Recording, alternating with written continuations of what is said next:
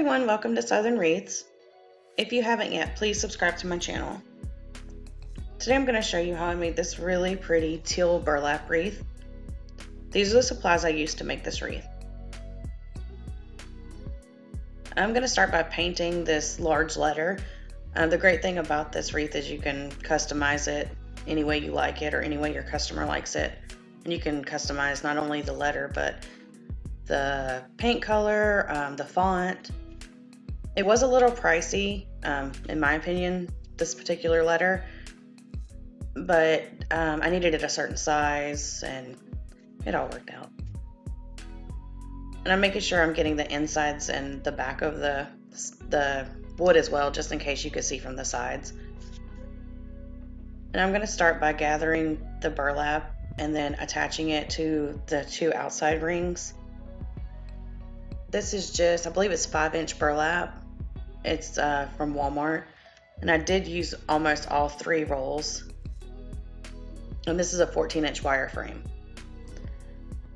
To get started, I'm going to push the burlap through the back. And I'm going to put it through each section in the wireframe. So I start on the inside. It doesn't really matter where you start. It's just easier for me to work towards myself than away. I'm just pulling them through, and once I'm happy with the size, then I'll move on to the next one. And you just do them in a line at first. I'm being sure to only pull from the roll. I'm not pulling from the existing one. And if you do a little bit, it's okay. You can just adjust it because you're not actually attaching these. You're just kind of pulling them through. And the first ones are the hardest. They're the ones that get everything started. And even at the end, they do look a little funny and you have to work with them a little bit, because they're more like in line. But that's the best way to start because it gives you a good basis of how big your loops are going to be going all the way around. Alright, so after I'm happy with where they're at, I'm going to push them over and continue making them. You can twist and pull up to start your next row. I don't do that. I feel like it wastes burlap. I just pull it up and pull it through the wireframe and just keep going. As long as you're pulling from the roll and not from the existing loop, you shouldn't have any issues.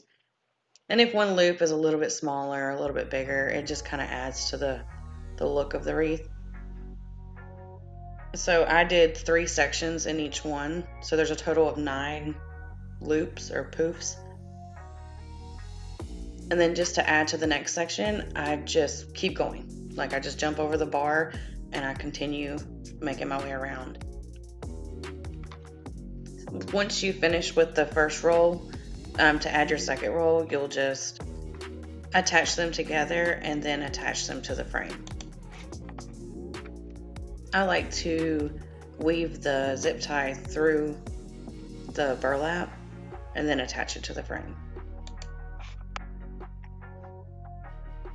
So you just kind of gather it and then you'll just push it through. And it'll go through one easily, but I couldn't get it to go through both.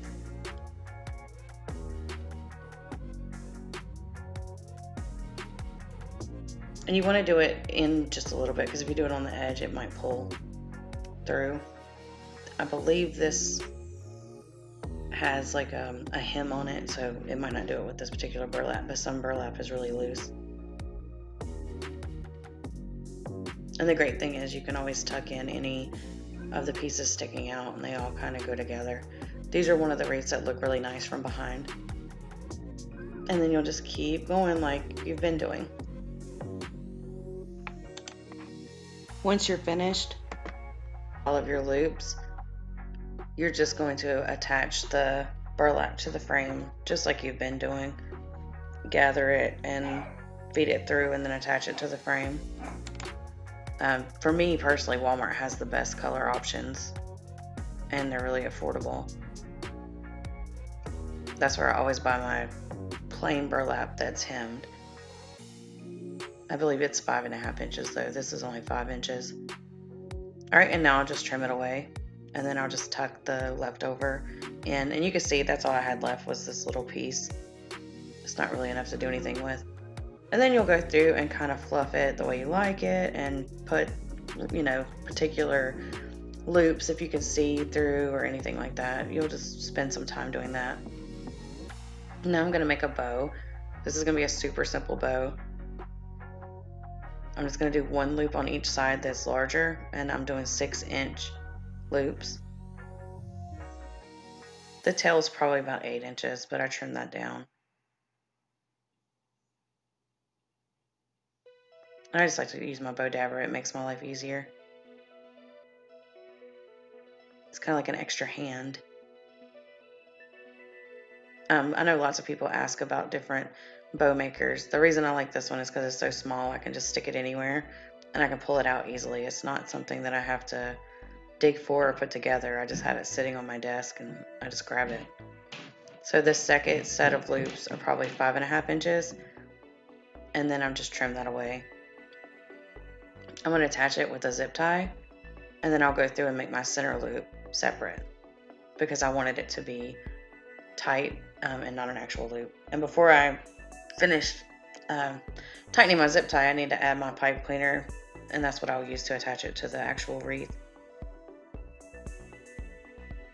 And then you'll tighten it. And you do want to put it really tight once you're happy with the way the bow looks. And then to make the center, I'm just cutting off a pretty good size piece, bigger than what I actually need, because you can always trim it down. And then I'm going to fold it into 3s. This reminds me of like a Christmas bow that you put on the greenery wreaths. So you could use this technique to make a bow like that. And then I'll just wrap it around. And you could attach this several different ways. You could use a zip tie. You could use hot glue. You could use the pipe cleaner. I'm just going to tie a knot. And I'm going to use this to kind of pull it through and make sure it's tight. Alright, and now I'm going to dovetail the ends. And I just fold that in half and cut from the crease out to the, no, I'm sorry, I had messed up. You cut from the wire part to the crease. I make a lot of bows and I dovetail a ton of ribbon, and I still sometimes mess that up. And you do want the tails to be the same. It was nice it had the chevron pattern so I could line it up pretty good.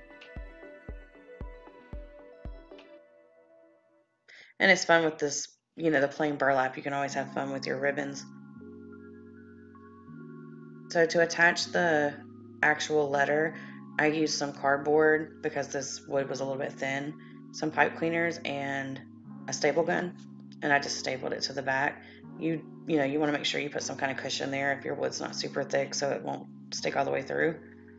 And then I just wrap it around the actual frame. And I do the same thing with the bow. Once I decide where I want the bow to be, I feed it through the burlap, and you can go in between or actually through the burlap, it's up to you, and then attach it to the frame.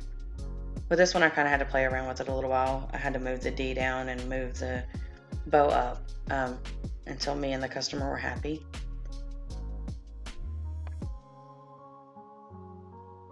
And then this, I'm just showing you how I make sure the pipe cleaners are tucked away in the back, and this is so you don't scratch anyone's door.